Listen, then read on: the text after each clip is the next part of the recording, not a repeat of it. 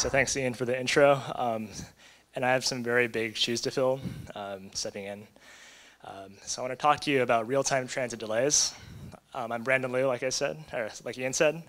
To introduce myself, first I want to talk a little about my background and some of the other work I do. I do a lot of data visualization and mapping and cartography. So one of the projects I worked on recently was building ages in New York City. I'm creating a map of all the buildings in New York City. It's using a public data set called Pluto and matching it up with OpenStreetMap. Something else I'm really interested in is really novel representations of physical data. This is a project Ian has seen, which is all the bike routes in San Francisco and how steep they are. And this is all from OpenStreetMap vector data and plotted in WebGL. So you can check this out in your browser. Another project that I'm really excited about recently has been totally different.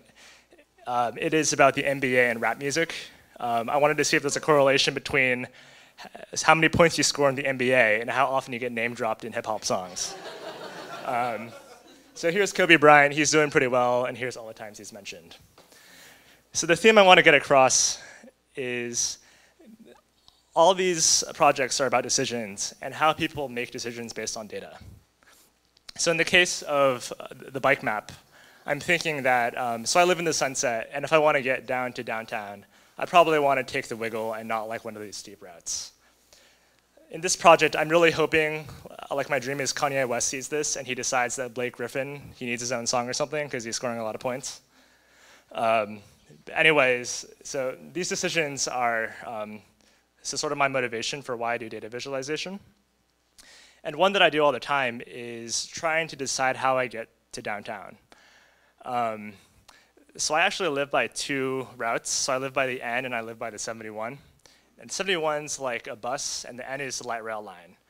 And the N is good because it's really fast, but it's not fast all the time because there's these horrible delays that happen all the time on light rail. It's not grade separated. It gets stuck in one place.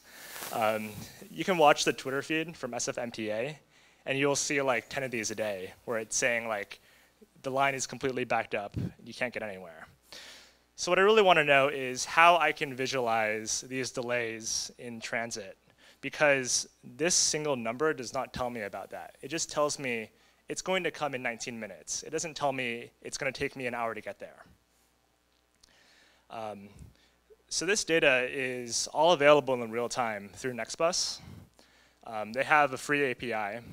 They also have this animation on their website, which gives you an idea of how delayed it is. You can kind of see like there's a pretty long delay between like downtown two trains. But I didn't really think this was good enough at a glance. So a quote that really motivated me is actually from Dijkstra, who is a pretty famous computer science professor. He wrote this about code.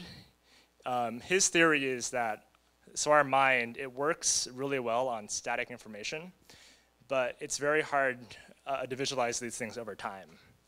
And that's kind of about programming, but I thought it was actually really insightful for visualization. But you have this problem, which is that you have this 2D data, and then you have a time dimension. So you kind of have run out of dimensions to plot. And I found the answer actually in Tufte's book. There is this graph from E.J. Mary from the 1800s of a train schedule from Paris to Lyon. And at the top it has Paris, at the bottom it has Lyon, and each train is one line. So you're able to see that some trains are faster, some trains are slower, and you can also kind of get an idea of what all the trains are at some point in time on the x-axis. So I wanted to apply this idea to Muni in particular, and the NJUDA line. There is some quirks. First of all, the path from Paris to Lyon is not a straight line in reality. It actually looks something like this. So the trick is to use a technique called linear referencing, which is a function that's implemented by a lot of like open source libraries. The intuition is that your start point is 0, your endpoint is 1, and all the points in between are interpolated.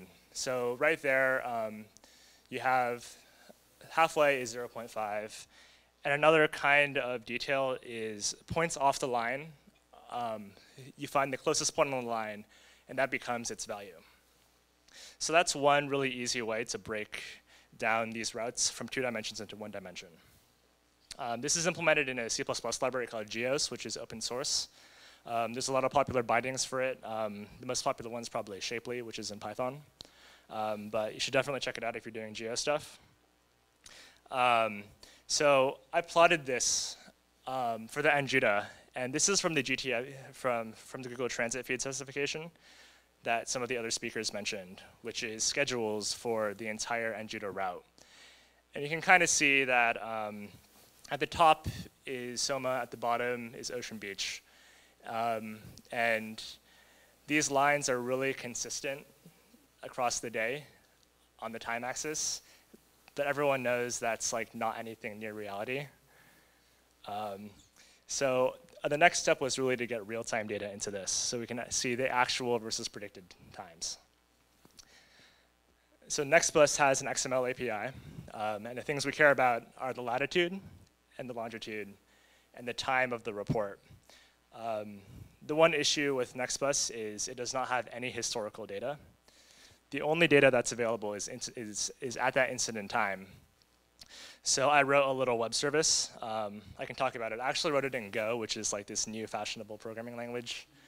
So if you're doing real-time stuff, I really recommend it because it's really good at concurrency and dealing with serialization formats. So the idea was to pull Nextbus, do this linear referencing, serve it out to the browser. And I tried to keep it as simple as possible. It was about 350 lines of code, single process, no database. And the end result is something like this, which is, here's a time lapse of the N. You can see that this long one on the left is more or less on schedule, but then the one after it is totally delayed. And in fact, it's so delayed, it's like pushing back the one behind it. So this is a visual representation of like the bus bunching problem, where we have these 2 vehicles that are both delayed, and one is completely blocked by the other. So anyways, this is all in real time, and it's live on my site if the internet works. Cool. Right now it's about 8 p.m., and this should update in real time if you see it flash. Yeah, there one moved. You can sort it by inbound, outbound. You can toggle the schedule. The other nice thing is I have the entire history for the day, for the past 12 hours, so you can scroll back in time, and you can see all the vehicles that traveled along this route. This is from today. I thought I'd point out that I think on the inbound, yeah, there was a moment where it was completely screwed. Like this train right here, like it just sat there for 10 minutes at Embarcadero. And I mean, this follows your intuition pretty well because everyone knows like the subway gets jammed because there's like 5 lines in there. And I mean, look at this. There's like trains like not going anywhere.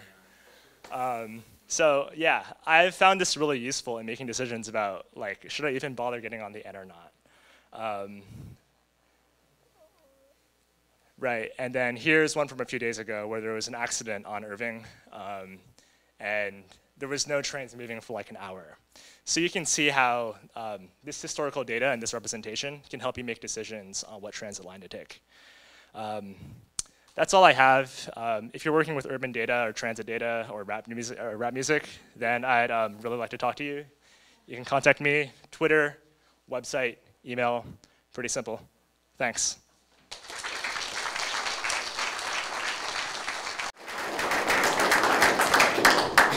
That was great. Does anyone have any questions for Ben? I was looking at the Nextbus data too. Does it, when you give it like the Unix time, if you give it a time in the past, it also gives you information. Is that not valid? Or? I believe it has a max of 15 minutes. Oh, okay. So you can only query up to 15 minutes in the past. Gotcha. Yeah, because like it gets quite large. Yeah. These are sampled at I think 10-second increments. Mm-hmm. So if you can imagine for an entire day, it could be like pretty large for one response. Exactly. What do you think is the updating frequency of the Nextbus feed? For a single bus. If there's anyone here from Muni that can tell me, I'd really like to know. 90 seconds at max. 90 seconds? For about 100 meters, so wherever it gets triggered. Yeah, I mean, there's also issues where it seems like if it goes in a tunnel, it won't report its location for a while. Also, I feel like the data collection is somewhat manual in that sometimes a vehicle will be tagged inbound when it's actually going outbound. So on my chart, you'll see one just going like totally the opposite direction. And that's like really weird.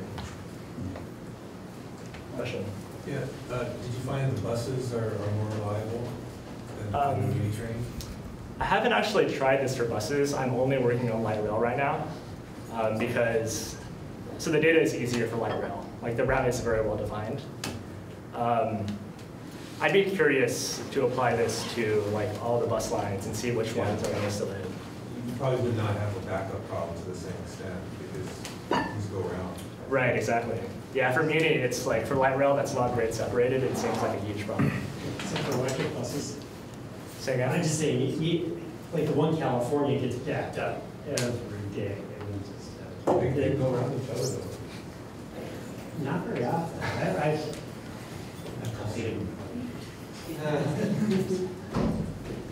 Go on. So I was actually a little bit curious. So since you did this for the end line, did you ever consider trying doing any sort of comparison between, say, two different routes that both, say, have a similar start and end point, but might take like completely separate routes, to see if there's some sort of if the performance then to predict, say, which line you want to hop on, even between light rails or anything like that? So I'd imagine if you did this for Muni, for light rail, you'd see like a lot of correlation. Because basically once one train gets delayed at Church and Dubose or something, Right. or like Van Ness, then it screws the entire system. But yeah, so I have yet to do this for other lines. Any other questions? Back there? Yeah, so one of the downsides to D3 is you're limited by the capacity of the browser. Do you have any recommendations for optimizations in your visualizations that you wouldn't think are mainstream? So I ran into this actually because so I had to start limiting it to 12 hours of data because the paths were getting too complicated and it was just taking too long to load. One thing that I have yet to do is path simplification. So Mike Bostock actually has a really good post on simplifying paths using different algorithms. And that's something I think would be really useful in this case. Essentially, like, there's a lot of redundant data in the positions, so you can make those lines a lot simpler. I was also thinking about trying to do like Canvas, because I mean, for SVG, like if you're showing hundreds of routes a day, and a lot of them are like off the screen, that's still like a performance penalty. So there is some things that I'd ideally like to do to be able to have more data on the screen at one time. I have a little answer, one part of an answer for that. I run into comparing different browsers, and for example, Chrome is much faster at handling a lot of data, okay, hundreds of thousands of times. But Firefox is much faster at SVG rendering. So you have a lot of SVG objects. Firefox can just explode Chrome speed, but Chrome is faster at the pre-processing part. So you can also play with the two depending on your problem.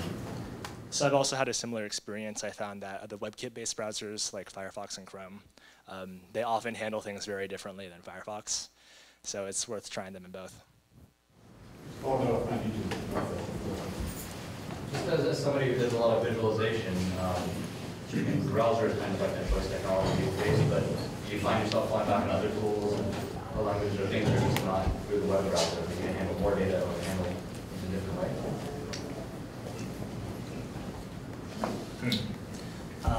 Since I feel like the browser is the most accessible, it's kind of the way forward.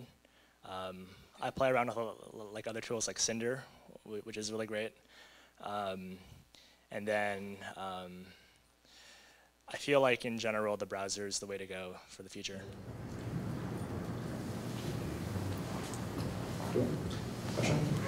This is a question from someone who's watching in from the broadcast remotely. And their question is, how many paths slash how much data does it take for the visualization to fall down? What's the sweet spot? At one point, I had like 3 days of data in there, and it was just like sluggish. But I imagine the gains I would get by doing path simplification would be huge. I think in some of the benchmarks, if you can simplify like just using the most basic algorithm, you can get like an 80% like reduction in how many points there are on an SVG path. And like that, I think, is the key to like making scalable visualizations like this. I mean, it's hard because you're modeling the real world, and like these locations are very noisy. So you kind of have to be smart about how you like how you filter it.